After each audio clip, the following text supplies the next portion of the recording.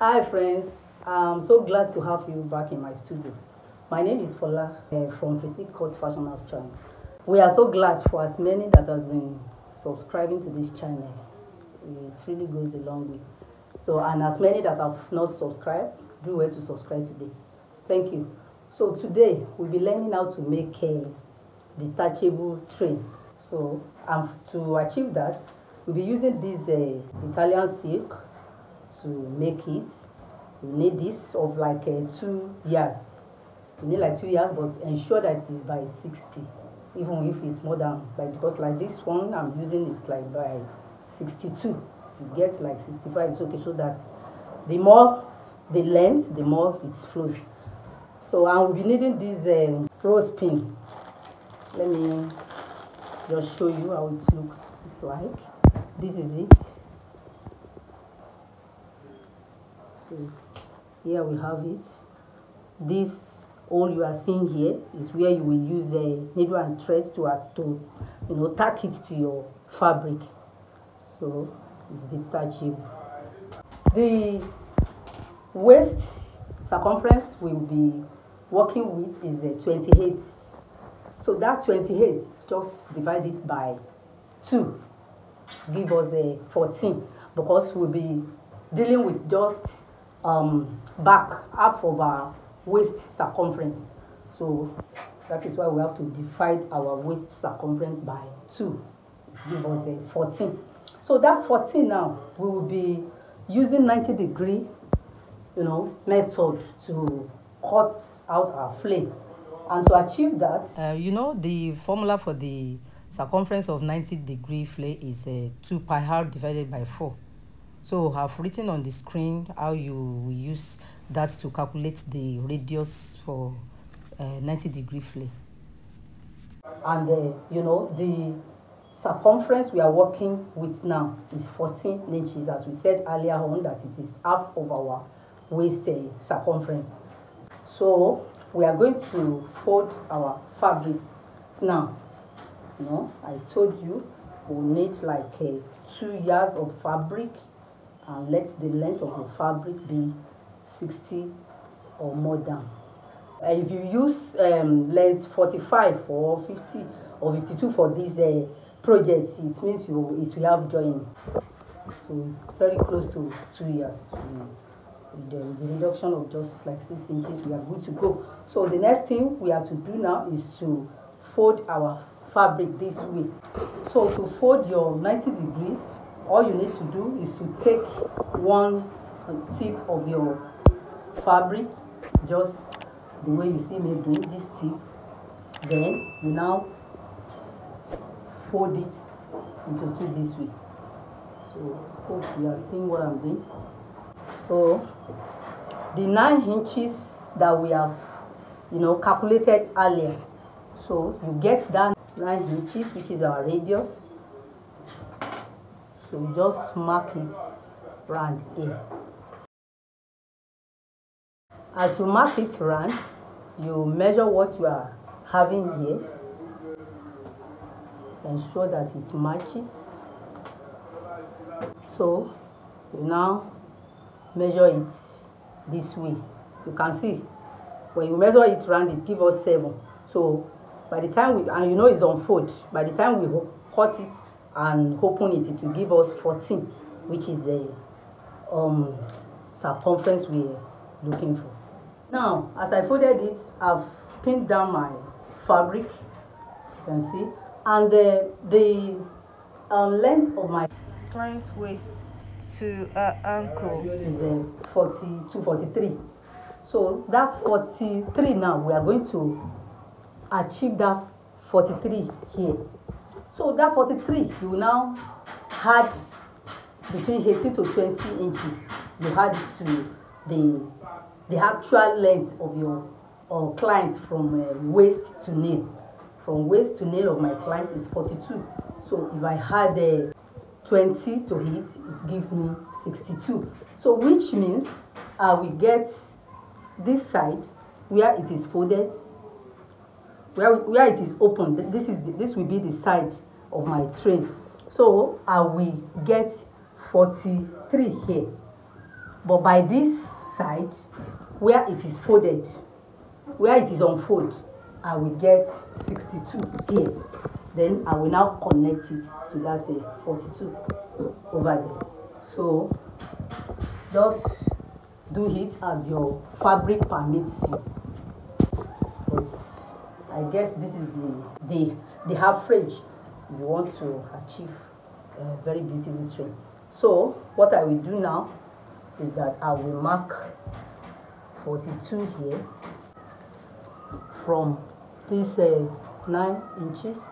I get my 42, 43. So that's for the side. So for the center of my train now, where my fabric is unfold, from these 9 inches, I will get 62. I will use 62. If you like, you can use a 65 as your fabric permits you. So I'll begin to get that 62 to go and meet that 42. So I'll be placing my tape from these 9 inches and be getting my 62 as this is 60. We have here. I'm getting 60 and you are told that you can use a 60.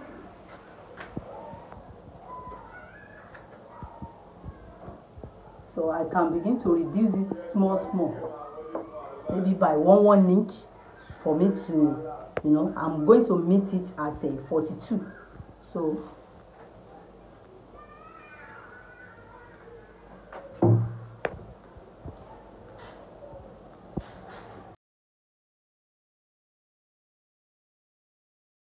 reducing it as we are working it towards to meet you 42.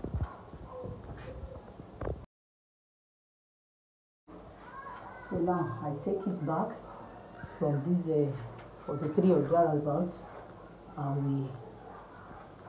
we be progressing.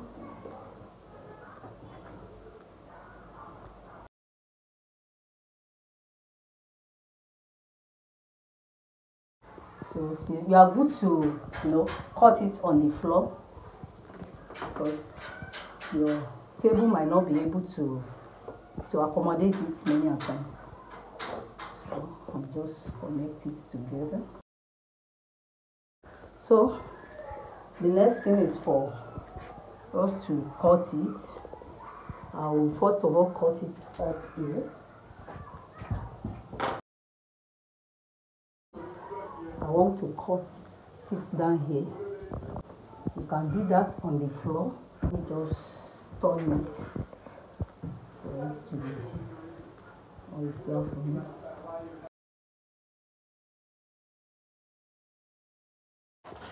So now we have cut out our fabric.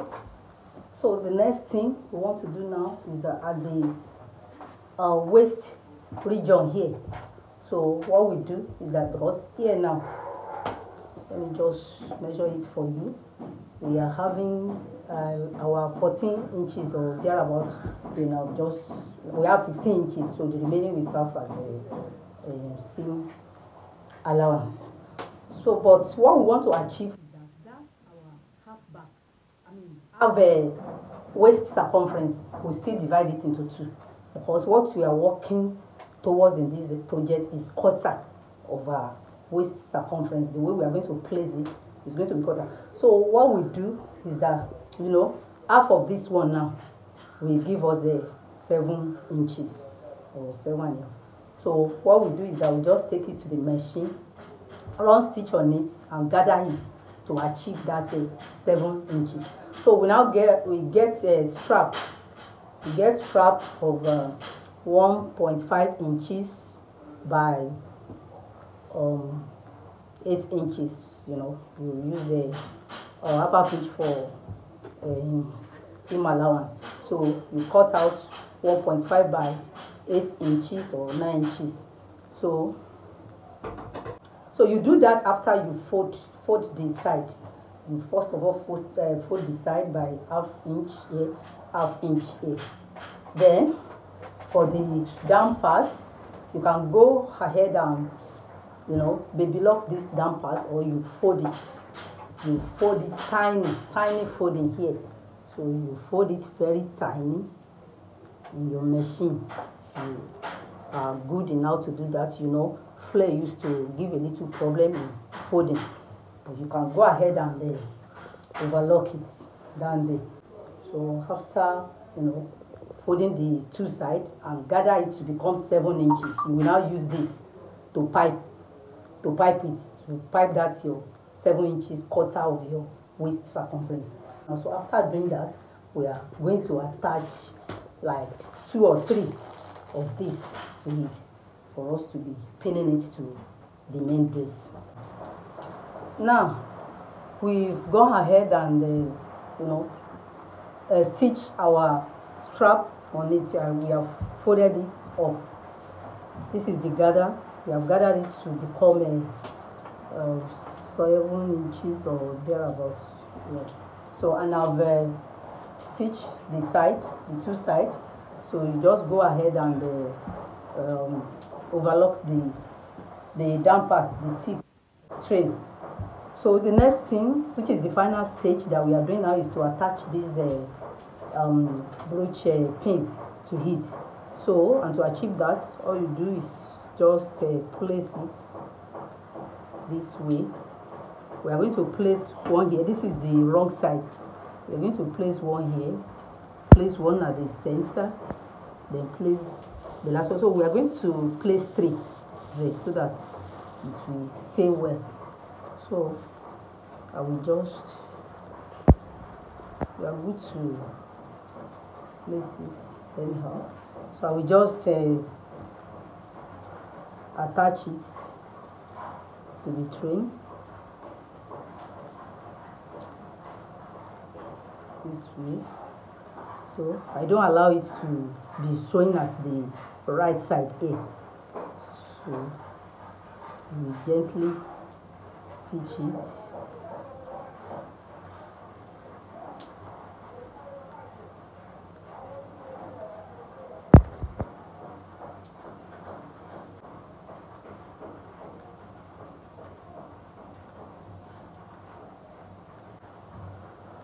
So I'm just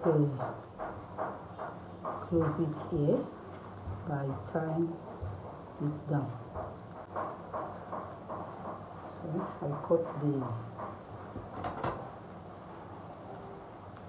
cut the thread. So this is it. So this is the same way I will attach the remaining two to it. Now this is it. Our pin has been attached to the tray. We just close it this way. We open it and attach it to the main dress. So this is it now. The pin has been attached to the train. So this is the way to open it. So you close it this way. So all we need to do is to go ahead and attach it to the back of the main dress, and one side of the back, that is quarter of the back. So I'll go ahead and iron it, and we are good to go. I'm sure you have enjoyed this video, so give it a like it, share with your friends and family, and don't forget to drop your comments on the comment section, and subscribe to our channel if you have not done so. Thank you so much. See you in our next video.